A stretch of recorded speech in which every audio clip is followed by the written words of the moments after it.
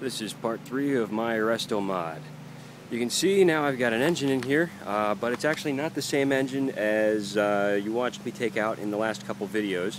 I bought this one off of some guy from the internet that was nice enough to come and help me install it.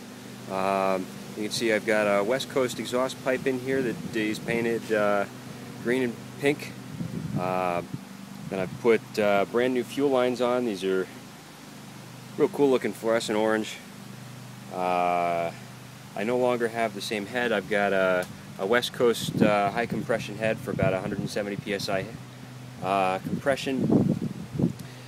There's the SBN 44 carburetor and air intake, and all I've got to do is put a battery in and some gas in and she'll be good to go. I just finished a minute ago.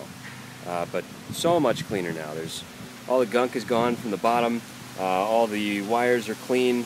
I put a lot of elbow grease into this. I cleaned up the fuel tank with just some solvents, and we're looking pretty good. I'm pretty happy.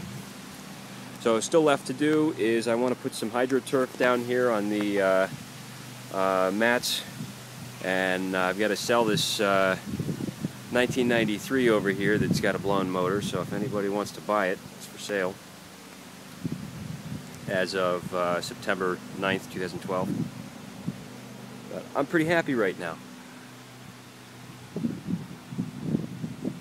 I've got to do a little bit of cleanup work on these wires because they're kind of just spidering all over the place.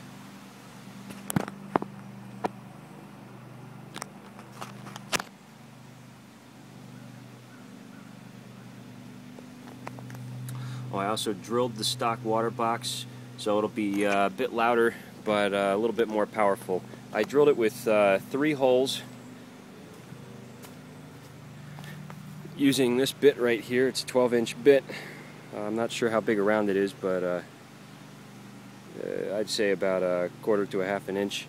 I drilled 3 holes with it, and I don't think it'll be too loud, but maybe a little bit more than before.